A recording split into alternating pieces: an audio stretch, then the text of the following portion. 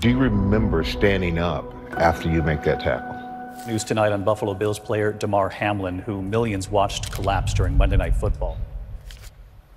That's something I don't really want to get too deep in the details of. January 2nd, 2023. Two of the NFL's best teams squaring off with much more at stake than just primetime coverage. The Buffalo Bills against the Cincinnati Bengals. The outcome of this game will alter the entire playoff landscape and path to Super Bowl 57. What's at stake? The #1 seed in the AFC. The only team to receive a first-round bye and hold home field advantage for the entire postseason. And it won't be easy, as both teams haven't lost in nearly 2 months. They've met each other at the perfect time, Week 17 on Monday night.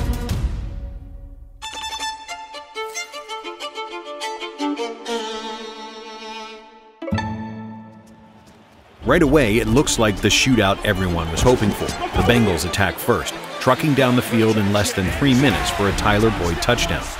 But Buffalo quickly responds with a 25-yard field goal from Tyler Bass. The energy in the stadium is so intense you can't even hear yourself think. Then it happens. The scariest moment in NFL history. With just over 6 minutes left in the first quarter, the Bengals have the ball. On the second play of the drive, Joe Burrow passes to T. Higgins and lowers his shoulder, hoping to gain a few extra yards.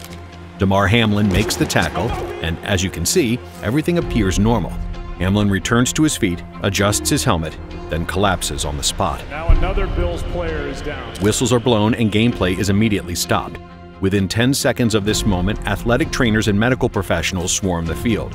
Emergency CPR is conducted for 10 minutes as an ambulance arrives soon after. Damar is down on the field for nearly 20 minutes. Both teams surround him in shock, while his family runs down to the field to be by his side. The stadium that was uncontrollably loud just moments ago is now completely silent. Damar receives oxygen from the first responders, is loaded into the ambulance with his mother, and transported directly to the University of Cincinnati Medical Center, 4 miles away. The ambulance leaves the stadium at exactly 9:25 p.m., 30 minutes after he initially collapsed on the field. You see a cluttered TV broadcast, then hear this from Joe Buck. They've been given 5 minutes to quote-unquote get ready to go back to playing. That's the word we get from the league and the word we get from down on the field, but nobody's moving. As you can see, teammates remain seated, hug each other, and shed tears for their teammate whose status now remains up in the air. During all of this, both head coaches had been discussing with officials, leading to the decision by Buffalo head coach Sean McDermott to pull his team off the field and back to the locker room. Another 30 minutes pass, and the game is officially postponed, over an hour after Damar collapsed. Meanwhile, his status remains unknown, as the world waits for what feels like an eternity for an update. Stefon Diggs, other teammates, and Bengals head coach Zach Taylor go to visit Damar at the medical center. But on Diggs' way in, he's stopped by an officer, nearly having to force his way in, stating, "We just had to be here for our teammate." And just outside, an additional 100 fans stand hand in hand in support. Then, finally, there is an announcement on Damar's status. He had a heart attack on the field. Damar was able to regain his heartbeat, but still remains in critical condition. But in the night following the incident, something magical happens. Damar's charity and toy drive, the Chasing M's Foundation, receives an unthinkable amount of donations. Before the Monday night game, his foundation had $74,000 in donations. The very next morning, with the help of over 119,000 new donors, that number had reached over $3 million, and that amount has skyrocketed to over $9 million and counting. But amongst this amazing moment, nearly 3 days pass without any major updates on Damar's health. Then, on January 5th, not only does the NFL officially cancel the Bills-Bengal game, but the world receives information about Damar directly from the UC Medical Center. His neurological function is completely intact. He is able to breathe with a breathing tube, he can physically hold hands with his family, and he's even able to communicate with writing. The first question he wrote was, "Did we win?" And the medical staff responded with, "You won. You won the game of life." But it gets even better. The next day brings another significant update and 3 powerful words from Damar himself.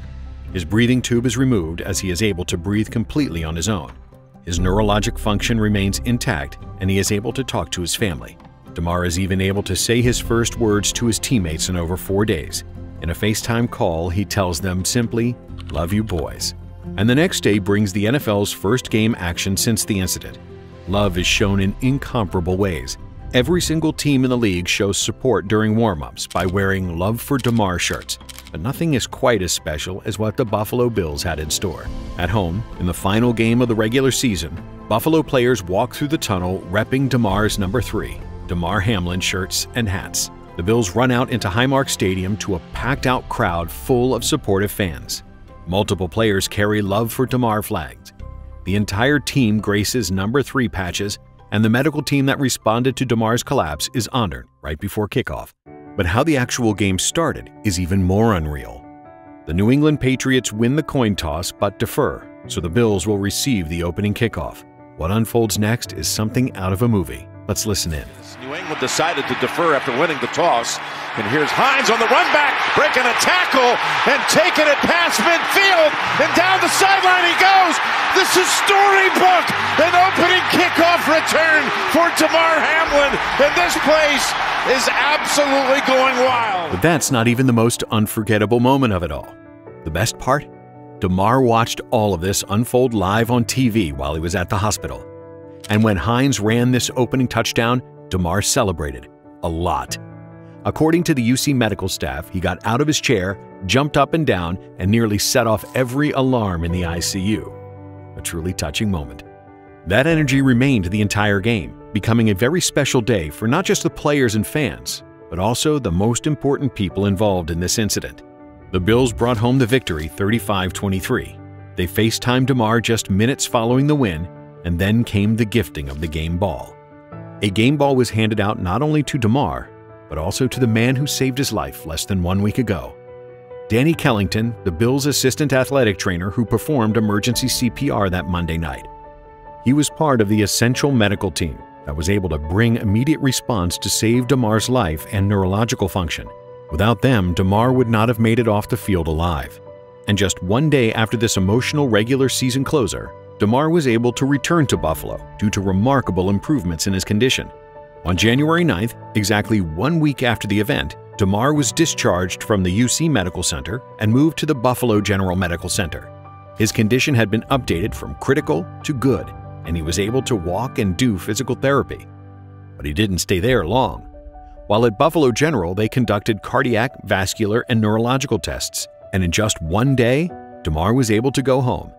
From this point forward, he was given permission to rehab away from the hospital and with family and his teammates. And just 1 day before Buffalo's playoff opener against Miami, he was able to visit teammates, appearing to be in very high spirits. A major emotional boost for a team that had just witnessed this tragedy.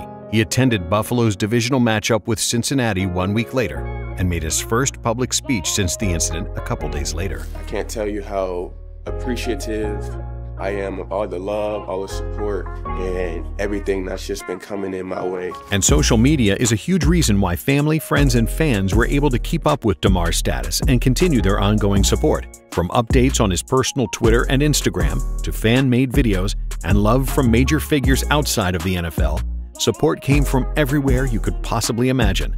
Damar's strength and appreciation for others has been on clear display throughout this entire process.